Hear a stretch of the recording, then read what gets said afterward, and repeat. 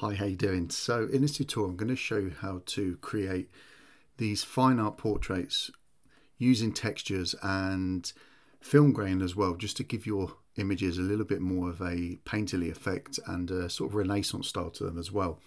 So this is the finished article. This is the original, so I'm just going to walk you through the process that I've done. So there's already been some retouching done on this image. As you can tell, the skin's been retouched. So what we want to do is actually add this texture to that image. So you can get these textures anywhere on the internet. If you just go onto Google and type in textures, photography textures, lots of different downloads you can get. They're all free, so just go do some hunting. The other option is that you can photograph textures yourself and then use them as well, so you've got your own textures. So all I'm going to do with this, the first thing I'm going to do, because the photograph is black and white, I'm going to turn this to black and white, but I'm just going to desaturate it. I'm not actually going to change it. If you come up to here, it says image and then mode, you can see it's an RGB color. We could go grayscale, but I don't want to do that. I just want to desaturate it. It just means that we don't have problems later down the line. So I'm going to come to here, desaturate, and press OK. And the other thing I want to do is rotate it because it's a portrait. So I'm going to go to image and then image rotation and 90 degrees clockwise. So I'm going to zoom out there. So all we need to do now is come to the move tool at the top here, click in the middle, hold down, come up to your picture, don't let go of the mouse, bring it into the middle and then let go. And you can see there it's covered. So we can press Control Command T and that will transform it. So if I zoom out, if I hold the Shift key down, I can then pull this down, and holding the Shift key just keeps it to scale basically. So if I move it into the middle, I can then just fit this to size. So I'm just going to do that and just bring this down. There we go. So you can see there's a bit there where the actual picture is bigger. So I'm not going to hold the Shift key down now and just stretch it and pull it out. There we go. So once I'm happy with that, I can press Enter or the tick button at the top there. So if we come up to our layers panel, you can see here is our texture, so that's overlaid there. So now what we want to do is come to the blending mode. So you can choose pretty much any of these, but the three main ones are overlay, soft light, and then hard light. So I'm going to use hard light because I want this texture to be different. I want it to be quite fierce. And you can see there hard light gives us that. Soft light is obviously a lot softer, and the overlay is just an overlay, but I think hard light is going to work well with this shot. So now we've done that, we want to then mask this. So come down to the bottom here, click on the layer mask there, and it's created it. Come to the brush tool and then make sure that our foreground color is black. So we want to make sure that's black there. And then come up to the top here and you just want to click on a soft round brush there. And the opacity, let's push that up to 100% for now. And all I'm going to do is just start painting in. So what this is going to do is get rid of that texture over the model.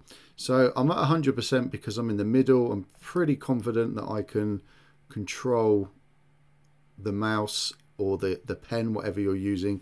So now we're going to get to the edges. I'm going to start bringing this down. Now what I'm going to do in a little while is actually bring some of that back. But for now, I just want to make sure that I'm getting rid of the majority of it. I'm not too bothered if there's some left, but I want to be able to control that. I don't want to just have the texture there because I couldn't paint it in. So the whole idea with this is just to separate the model from the background and then bring back some of that texture later on, and obviously do that with a lot of control rather than it just being there because we couldn't paint it out. Okay, I'll show you what I mean in a minute. So let's come down to here. So again, I've pushed that opacity up a little bit, just a little bit more. So there's quite a lot there, you can see. So sometimes you might want to leave more around the edges because you want to blend it into the background. That's fine, you can do that. There's no kind of rules to this. It's all mainly done visually by eye, and obviously you have artistic license to edit your images the way that you want. Okay, so let's just make this a bit bigger. There we go. Okay, so I'm going to start getting rid of that there. Okay, that's looking good. So once we've done that, what we can also do is we can just slightly blur this background texture, simply because the image is an image with quite a shallow depth of field, so we want to try and make this as realistic as possible. So by blurring that background, what that's going to do is just visually make it look a little bit more realistic, rather than it being pin sharp, because that background wouldn't be that sharp. Okay, so let me just finish off some bits here. There we go. So I think that looks pretty good there. Now what you can do as well is come up to the layer here. If you click on the Alt or Option key and click, you'll actually see where you've been painting. So you can actually go over, so you could bring this up to 100% now, and then just black in the areas that you may have missed. So I'm not going to go over the hair, because obviously that would be slightly softer. So once I've done that, I'm going to click the Alt or Option key again. It's going to bring us back. So I now know that's 100% gone. So by clicking on the actual layer there, I'm going to come up to Filter, Blur, then go to Gaussian Blur, and I'm going to add about 1 pixel of blur. Press OK. And that's just blurred that slightly for us, and that's just going to help visually.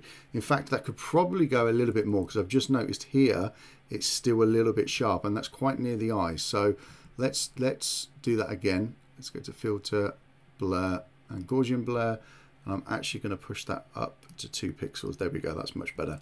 That looks a little bit more realistic now. Okay, so now we've done that, I'm going to now add this here, which is a film grain. Again, it's just another texture. You can get these all across the internet, like I said earlier. So let's rotate this. So image rotation, and then 90 degrees clockwise.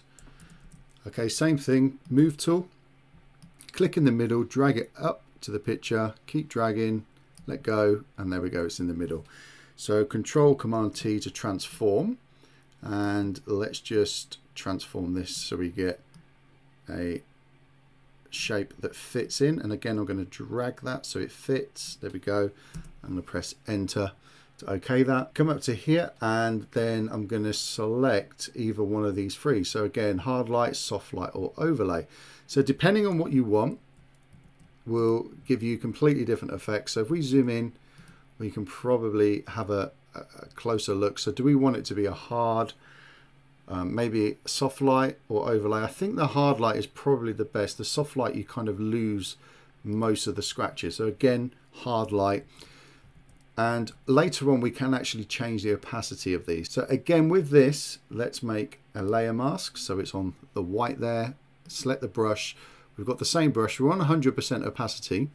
This time, I'm going to drop that down to 25%, because I still want some of the scratches to remain on her, so it kind of blends with that background a little bit more. So before I do that, I'm actually going to come back to that texture, and I'm just going to go to the opacity and just drop that down to about 60%. That's looking good. So that just gives me a bit of a better visual to start with. So I'm going to drop this opacity now a little bit lower. Actually, now I've lowered that opacity on there. So I'm just going to run over a few places. So the eyes, quite important, because that's the first thing we look at on any portrait, the nose and the mouth. And I'm going to drop this really, really low now, and drop the flow down as well.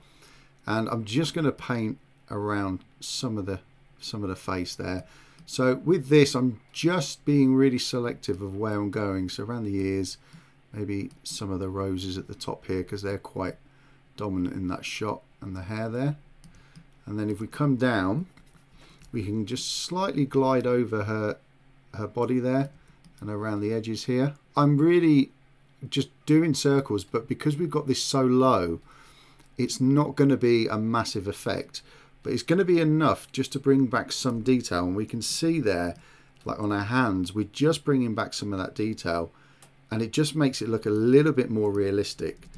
So bigger brush, and let's just go over, there we go, around here where she's actually blending in with that background a little bit. So under the chin there, I think that needs doing, and we could actually bring this up a little bit more for that area. There we go, you can see that starting to come back. That's it. Okay, so once you're happy with that, we can then come down to this one here and we can again change that opacity. So if we bring that all the way down, that is just the top texture coming through, and as we bring this up, this is the original texture that we brought in earlier. So like I said a little while ago, we can control this, so we can bring that down, and I think actually around there is quite nice, about 70%.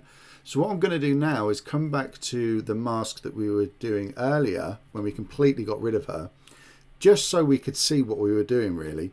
I'm now going to switch this to white and start bringing it back in, and this will help the whole image just bind together a little bit. And again, we need to be a little bit selective about where we do this. So because we've got quite a low opacity, we can really go over any areas we want, and it's not going to make a major change. It's just going to bring some of that texture back, and we can keep painting, come back onto here, press the Alt or Option key, and I can see, look, the white areas is where I'm bringing that back. So I can be pretty precise of where I want that. So let's click on that. That's looking pretty good. And if you want to add more of that in certain places, you can just push this up, and maybe we want to add more of that underneath where the shadow is, on there, shadows on here just to darken it, make it look a little bit more natural. Down here, so we're just bringing it all back a little bit across there. That's it. Across the hair maybe, and maybe some of these areas here. So I'm just looking at the darker areas. I'm not looking at the highlights, I'm just looking at the shadows.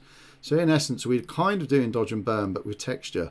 We're bringing texture back just to give us a little bit more three-dimensional look there. There we go. That's looking pretty good. So let's add a curves adjustment. So come down to the bottom and select curves, and now we can just make 3 points here. And what we can do now is basically just add contrast to the image by creating a mini kind of S curve, so to speak. So you can see there we've got, it's a real faint one, but it's enough just to make this image pop. There we go. And that's it. That's how you do it. So that's how you get your images to look at a little bit of these fine art portraits, and adding textures is a great way to really make your images come alive. If we come down to the bottom here, click on the camera, you can see that that was the before and that's the after, and it looks pretty good. The good thing is that obviously you can come back to any of these and you can continue editing. If you make a mistake, you can go back, so it's non-destructive, which is a really great way of editing. It's the best way to edit. And once you're finished with that, you can just go to File, and then you can click Save As or Save as a Copy. And if you save it as a TIFF file, what will happen then is that these layers will be left open, so you can come back to that later, at a later date, and these will be here. You can then continue editing if you want to change things up. If you're completely happy, then you can go to Layer and then Flatten Image. That will flatten everything. You've now got this finished image, and then you can just go to File and then Save as a Copy, and then you can save it to whatever you want. So you can just call this Fine Art and then hit that. I've already got one there, so I'm not going to replace it. But I hope you've enjoyed that. I look forward to seeing your images. I'll see you in the next video. Take care. Bye-bye.